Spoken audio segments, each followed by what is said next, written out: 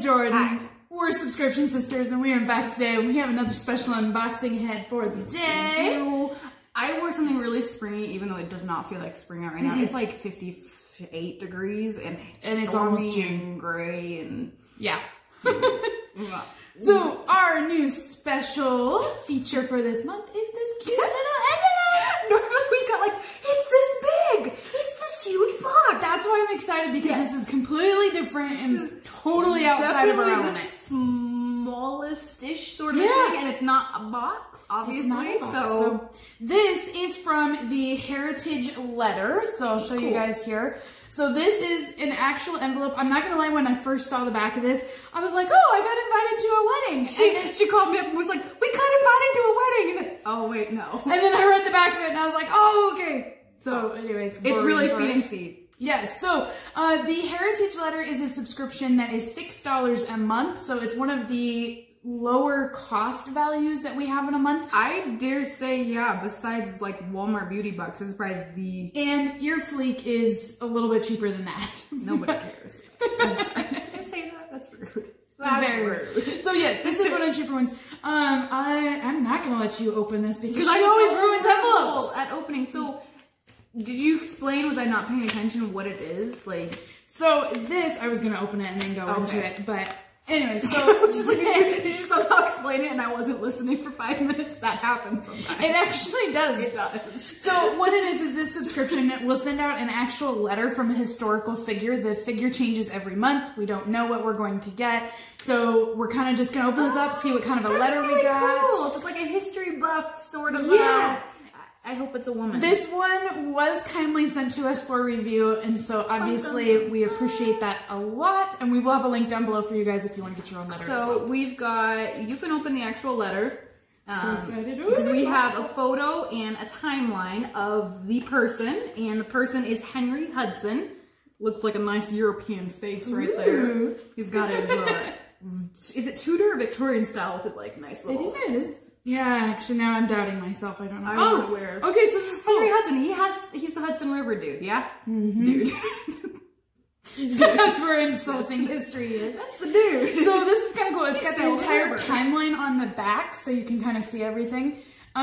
So one cool fact, I don't know if you guys are aware of this, but Jordan and I both were homeschooled for a portion of our school years. Maybe you don't want to tell them. People judge you.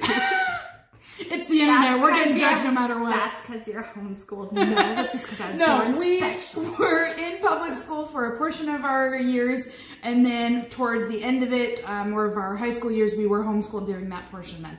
And that's strictly because the area that we live in does not have the best public schooling available, and our parents really sought to have a better education and went with something way more difficult, let me tell you. What does that have to do with algebra? Where are you going? Anyway, so what I was getting at with this subscription is this is great for that homeschool community. Oh, got it. Reaching out then if you want to incorporate some extra things, extracurricular items. We went through an actual university school program. However, there's a lot of families that they do their own coursework, and this would be something cool to kind of add in there as a history, especially more realistic, like for students that maybe don't learn as easily, where they need visuals, they need to. And the fact that you're getting a letter, I think, is super cute too. So you can open that. I'm going to show the cute little picture we've got, and it says.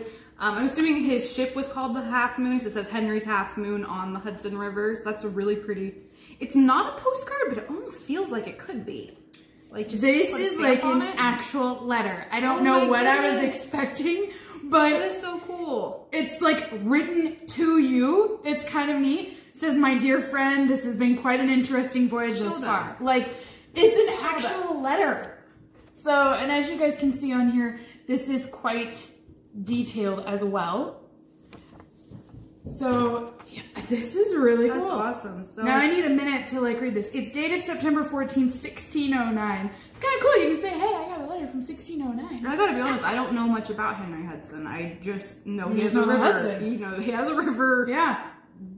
named after him. Also Hudson Bay, Hudson Strait. He has lots of water named after him. I love this. So one cool thing too from this company is they have additional activities and links available on their website that go along with whatever letter is sent to you that month. So there's more activities that you can incorporate with your letter and also learn more about them too. So I want to see this card. This is super cute. Got this nice little postcard. It's really good quality too. I like it because it's like a thicker cardstock, which is nice. So this is super cute. I feel like we should read some of this. Otherwise, they're not going to have a good idea as to what you're actually getting. So if this part bores you, you don't have to listen to me talk, but I'm going to read part of the letter. So it says, "This has been quite an interesting voyage thus far. I set sail from the port at Amsterdam in early April on the half Main or Moon with a crew of half English and half Dutch sailors. My contract with the Dutch East India Company, which was very famous, states that I am to search for a passage to China by a northeastern route by way of the north side of Nova Zembla, and that I am not allowed to think of discovering another route save that one." Okay, so he was trying to find a route to Asia. No, I get it. Okay. Like he was trying to go from Amsterdam to China north, like going up through the Arctic, and there's Teacher Jordan ice everywhere. So that was a bad idea, Henry. Please stop. Don't do it. You're going to freeze to death, Henry. I hate to break it to you. Isn't history interesting when you know how things are going to turn out and you're like, don't do it? When you have geography classes and you're just like, bad, Henry. Stop, Henry. No, Henry, no. Save yourself.